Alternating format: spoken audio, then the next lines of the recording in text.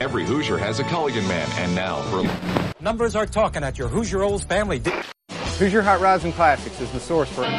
Indiana's going to win it. The Hoosiers are going to win this NIT preseason. People from Florida are called Floridians.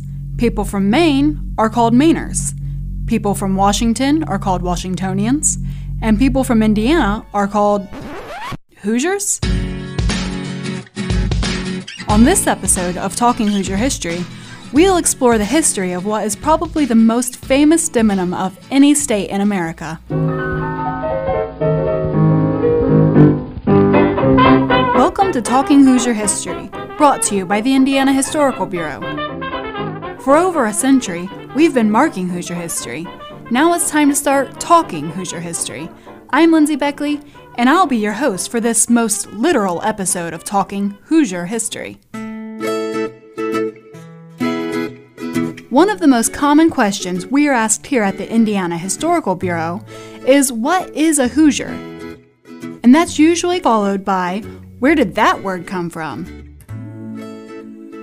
As it turns out, people have been asking just that question for nearly 2 centuries.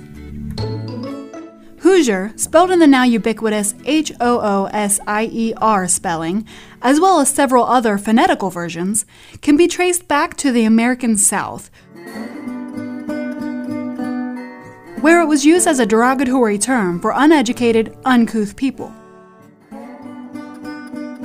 But just when that word began to be used specifically to refer to people from Indiana is hard to know. According to Indiana University archives, the earliest known written use of the word can be found in a letter dated February 11, 1831. In the letter, written by G.L. Murdoch to John Tipton, Murdoch replied to an advertisement and offered to deliver goods by steamboat to Logansport, Cass County. In closing, he mentioned, "Our boat will be named the Indiana Hoosier." The earliest known printed instance of Hoosier appeared in a letter to the editor of the Vincennes Gazette, just 8 days after the Murdoch letter was penned. In the letter, the author, who identified themselves as Raccoon, noted the increasing population of Indiana, saying, "The Hoosier country is coming out, and the day is not far distant when some states which have hitherto looked upon us as a kind of outlandish, half-civilized race will have to follow in our train. Let the half-horse, half-alligator country look to it." It's pretty obvious by the lack of explanation that the authors of both of those passages expected that their readers would already be familiar with the word Hoosier. So it's safe to assume that the word was in use, at least locally, before 1831. Throughout the early 1830s, usage increased significantly, but it was still mostly found in travelers' accounts and local documents. That changed with the publishing of ex-state representative John Finley's poem, The Hoosier's Nest, in 1833. It's quite a long poem, 155 lines in fact, so we can't recite it all here, but this excerpt should give you a good feel for it. "The immigrant is soon located, in Hoosier life initiated, erects a cabin in the woods, wherein he stows his household goods. Ere long the cabin disappears, a spacious mansion next he rears. His fields seem widening by stealth, an index of increasing wealth. And when the hives of Hoosiers swarm, to each is given a noble farm." This version of a Hoosier lacks the negative connotations associated with the original usage in the southern United States. Gone is the uneducated, uncouth backcountryman, and he's replaced by an industrious farmer who's moving up in the world. It's likely that the moniker was first used as an insult towards the people from Indiana, but they took it and made it their own, much as colonial Americans had done with the term Yankees in the 1700s. The publishing of The Hoosier's Nest cemented the use of the word on a national scale, as it was picked up by other papers and published far and wide.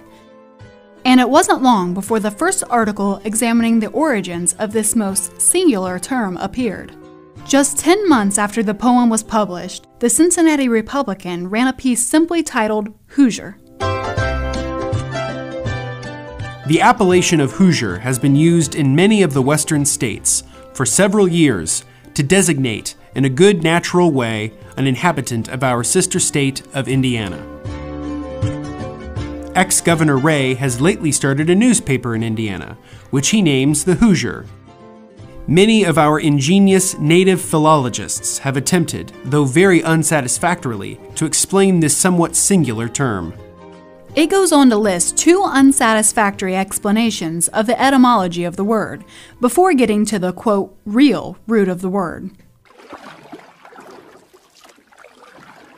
The word Hoosier is indebted for its existence to that once numerous and unique, but now extinct class of mortals called the Ohio boatmen.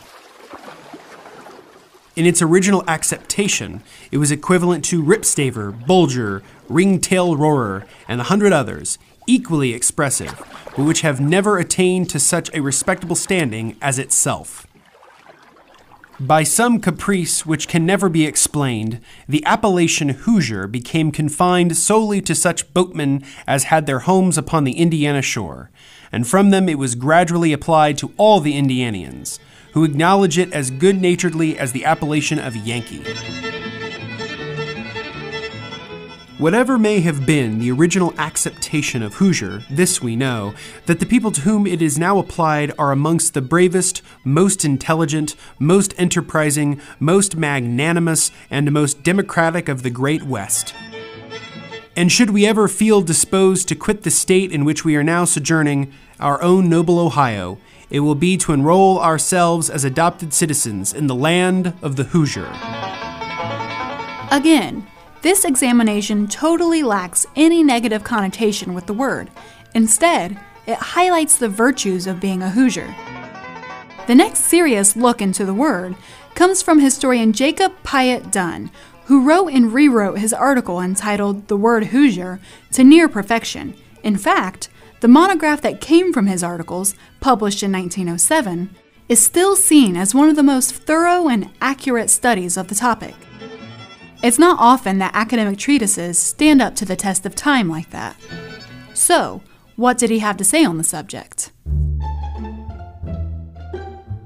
Well, basically, he said that we don't know exactly where we got the word Hoosier, but dismissed many of the existing explanations as utterly ridiculous. He did, however, put forward 3 options which he thought plausible. First, he theorized that the word migrated up from the south as a slang term used for uncouth countrymen. This is the theory with the most evidence and seems to be the one that Dunn favored. He included a multitude of examples of this usage in the book. Second, he proposed an English root to the word. There are some similar terms found in early English dictionaries, such as hoose, whores, and hoosie, that could conceivably have been corrupted into Hoosier. His third proposal sounds rather improbable on the surface. He conjectured that Hoosier came to America from India by way of England. According to Dunn, the Indian word Hoosier is a respectful form of address to persons of rank or superiority. He admitted that it seems like quite a stretch, but gave some examples of other words, such as khaki, that made the same etymological journey. But as soon as he finished reciting those possibilities, he was quick to assure the reader that he wasn't claiming that these words were definite answers, just that they were possibilities. It is not my purpose to urge that any one of these suggested possibilities of derivation is preferable to the other, or to assert that there may not be other and more rational ones. The one thing he was sure about was that the word existed before it was used to describe a native Indianan. Whew, man, as a born and bred Hoosier, it feels downright blasphemous to use that word. Many people have discussed, debated, and disputed the true origin of the word Hoosier. In the years since Dunn's 1907 essay, the only work to rival it is Jeffrey Graf's article, The Word Hoosier, written for the Indiana University Libraries.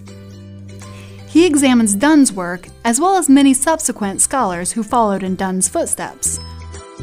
Graf's 100-plus page article is as thorough as it gets. If you want to pursue all the many various theories about the word Hoosier, you can find a link to his article and all of our sources in the show notes. We could probably have a whole podcast dedicated exclusively to exploring the outlandish Hoosier theories people have come up with. But unfortunately, we don't have time to do that. We do have the time to tell a few of the more colorful origin stories that have come about, though. Frontier Indiana was a rough place that produced rough people. Rough, but strong.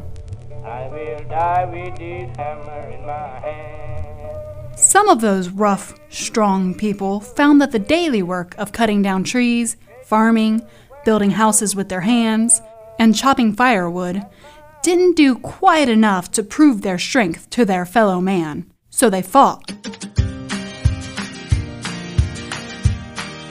They fought at house raisings and log rollings. They fought in the fields and in the woods. Those who were particularly adept at this so-called wrastling were referred to as hushers, for they could quell their opponents into silence. One such husher found himself in New Orleans working as a boatman when he felt the urge to demonstrate his rather remarkable strength. So, he fought not just one, but 4 men, all at once, and he bested them all. In his enthusiasm, he sprang up, shouting, "I'm a husher!" But with his accent, it came out sounding more like, "I'm a Hoosier." The story goes that this episode was picked up by some of the New Orleans newspapers, and that soon, Hoosier came to refer to all boatmen from Indiana, and later, all people from Indiana. This next one is my personal favorite theory of how the term Hoosier came into use. In fact, I used this version in a report I did for my 4th grade Indiana history class. It comes to us from the Hoosier poet himself, James Wickham Riley. His version of the story includes the same stereotype of a bunch of rough frontiersmen fond of fighting, as did the Husher theory. These Indiana residents often congregated in taverns to share the news, and maybe a drink or two. Rye whiskey, I cry. When they got a bit into their cups, they always fell to fighting. And what fights they were, so vicious that participants routinely lost bits of their noses and ears. The morning after these ferocious rows, the barkeep would walk through the barroom, and seeing a stray ear on the floor, push it to the side with his foot with a careless, "Whose ear?" If I can't get rye whiskey, Lord, I surely will die. This became so commonplace that it slowly morphed into "Whose ear?" and then to Hoosier. With just 65,000 settlers living in the 23 million acres of Indiana, many people saw the state as a land of opportunity in the early years of statehood. The opportunity to own land, the opportunity to make a decent living, and the opportunity to start over all drew people to the state. Families made their way from all parts of the country to settle on the fertile soil of Indiana.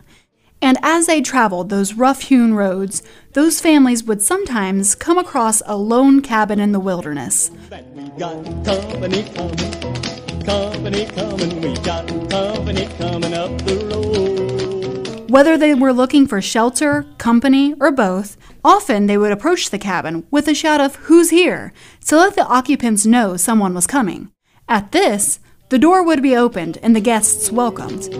Day down the road about a mile, they'll be here in a little while. There's company coming up the road. This scene played out again and again throughout the southern part of the state.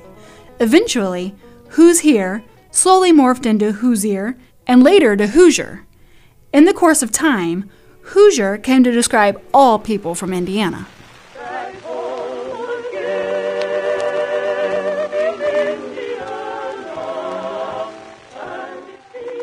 It seems like there's an endless line of explanations, each more amusing than the last, all claiming to be the origin of the word Hoosier. And all of these theories have one thing in common. They're almost certainly apocryphal. I mean, the whose ear theory was said as a joke by Riley and picked up and repeated so often that people began to think of it as a real possibility. And it doesn't even make sense that you would walk up to someone else's cabin asking who's here. Like, the owner of the cabin is there. Who else would it be? And when you really think about it, how likely is it that one man yelling something that sounded a bit like Hoosier 700 miles away in New Orleans became a nickname for every single person from Indiana? Seems rather improbable to me. Already calling this the game of the century. News people from all over the Midwestern here to witness Hoosierland's version of the Cinderella story. It's got to work out this time. Now that's it for good. The starting lineup for the Huskers. It's unlikely that we'll ever know for sure exactly where the word Hoosier originated, but from the 1986 film Hoosiers, widely considered to be one of the best sports movies ever made, to the Indiana University Hoosiers, to the 4,500 businesses with the word Hoosier in their names, it's safe to say that it's here to stay. In fact, in January 2017, after a bipartisan effort by Indiana Senators Joe Donnelly and Todd Young, it became official. The U.S. Government Publishing Office updated their style manual and changed the demonym of Indiana so that there are, officially, no Indianans in Indiana, only Hoosiers.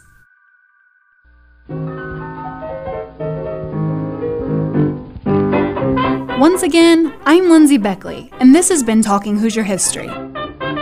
As always, thanks to Jill Weiss-Simmons, producer and sound engineer, for bringing her incredible skills to the podcast. And thanks to Justin Clark, the voice of all newspapers here on the podcast. See the sources for this episode and all of our episodes by going to blog.history.in.gov and click on Talking Hoosier History at the top. Keep up with us on Facebook at Talking Hoosier History, or on Twitter at @TalkHoosierHist. And if you want to help us grow, subscribe, rate, and review us wherever you get your podcasts. Thanks for listening.